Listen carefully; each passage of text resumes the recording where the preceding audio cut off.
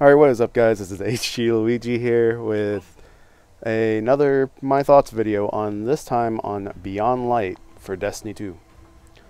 I'm going to separate this into three separate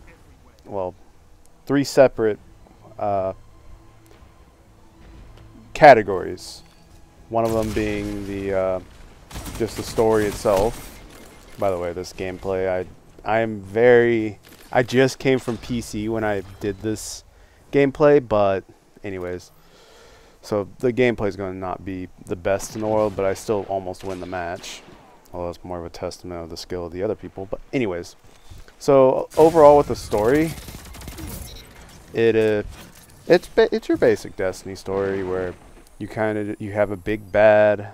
It's like every expansion, and you have to kill them, but this time you use the power of darkness to help you defeat them, and once you finish the campaign you get the darkness subclasses, which, speaking of those, the darkness subclasses are actually really fun to use.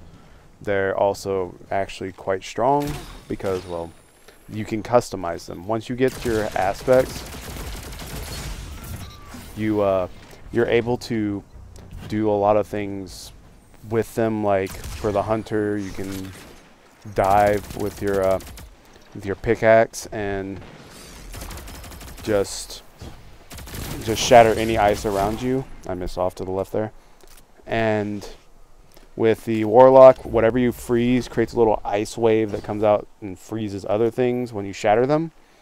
And with the titan, you get a slide that breaks any ice and also gives you a longer slide.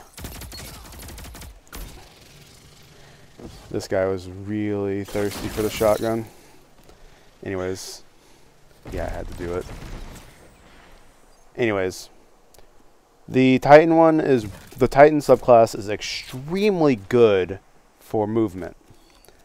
It's one of the best movement subclasses in the game, and by one of the, I mean it is the best, because its melee is basically just a free, fast movement option to get out of dodge.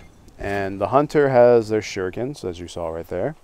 It has the shatter dive, where you take your little sickle, your kama as they're called, and you just use the kama to slam down breaking ice.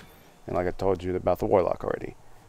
But at the very beginning of the season, I'm glad I did not make a video whenever the season first launched, because within the first week they fixed the warlocks to where they're not just freezing everybody, and it wasn't just a pain ice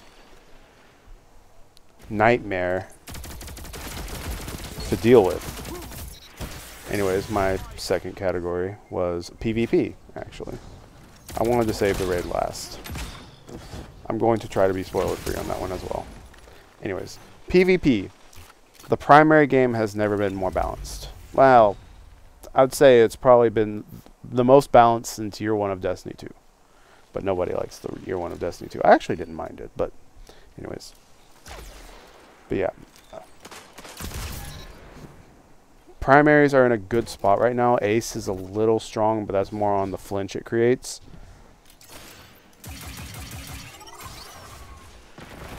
As you can see, the new raid rocket launcher.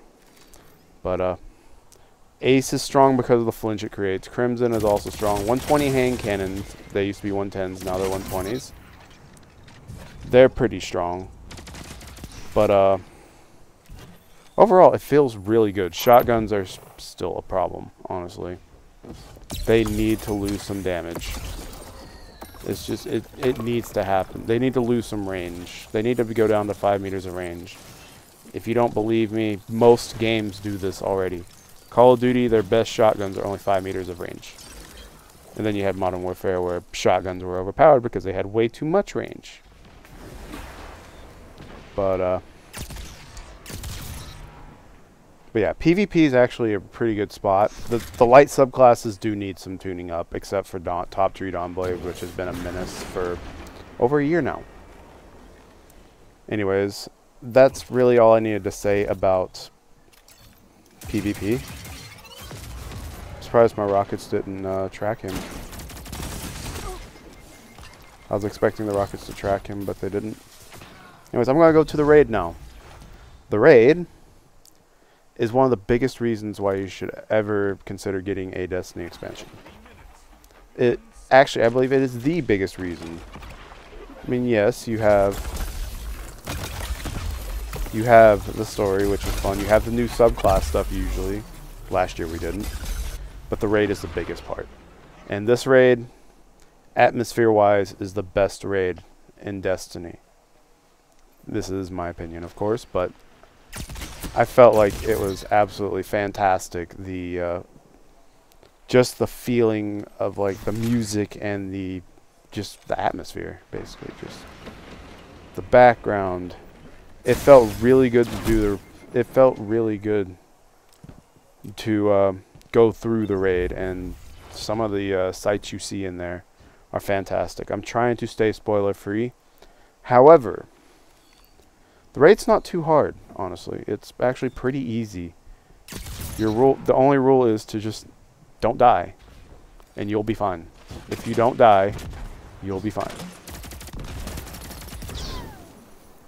But overall, I feel like it's a very positive experience. The loot is actually extremely good, as you can see in this video here. Well, I'm missing with the sniper, and then getting hit by a cloud strike, which is also something you get from the expansion. I actually really enjoy the cloud strike. But like I said, this is when I went from PC to straight to console, so my shot was off on console. Anyways, that's pretty much all I wanted to talk about with the Destiny 2 Beyond Light expansion. If you like the video, leave a like, subscribe, and I will see you guys next time when we do my thoughts on Kingdom Hearts Melody of Memory. I actually have to work on that video, but it won't be too bad. I'll see you guys next time. I might actually do one for Call of Duty Cold War, but I don't feel like anybody really on this channel really cares. And I don't think I could do anything that would make anybody want to watch that. Anyways, I will see you guys next time. 3 minutes remain. Your third.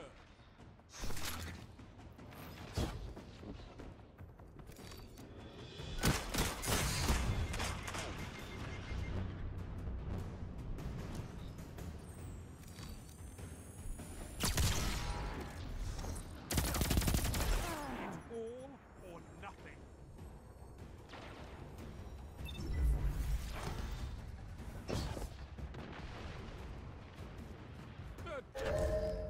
Excellent match.